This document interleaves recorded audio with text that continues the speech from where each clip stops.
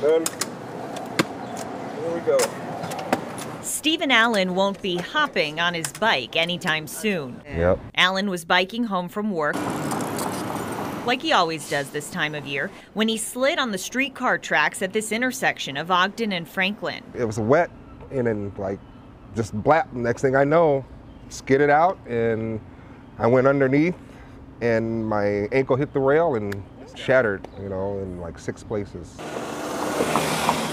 An Uber driver saw him fall and called 911. Yeah, it was pretty painful. These photos show his bone coming through the skin. Dislocated foot, a hairline fracture on my heel. He already had one surgery and needs another. The mayor spoke with us about bike safety during a streetcar event this week. People driving bicycles near that's going to be one of the tests. I think people should realize that you have to come at it at a perpendicular angle so that you don't have your bike get caught. There's also a safety video on the streetcar's website. Smaller tires can potentially get caught in streetcar tracks. Allen says the biking community is really buzzing about potential danger on the tracks, but he's not holding a grudge against the hop after what happened here. Instead, he just wants to warn others. Streetcar, I feel, is a neat idea. Now that I'll be, you know, immobile for the most part, I'm definitely going to use it, so.